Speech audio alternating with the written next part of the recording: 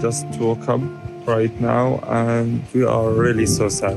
Our friend Ayat, she was killed.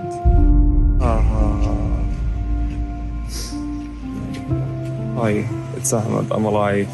I found out that one of my best friend is dead.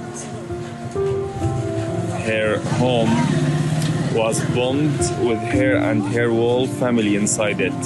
Ayat and her family decided to stay in the north of Gaza because they don't want to leave their homes behind. I know Ayat for 4 years. We have been working on a project together. I saw her 7 weeks ago and I never imagined that would be the last time I would ever seen her alive.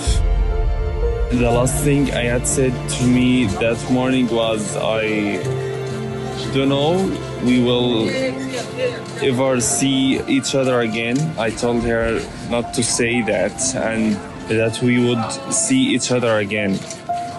But hours later, she was killed. I'm scared knowing that many of my other friends still in the north could be killed any minute.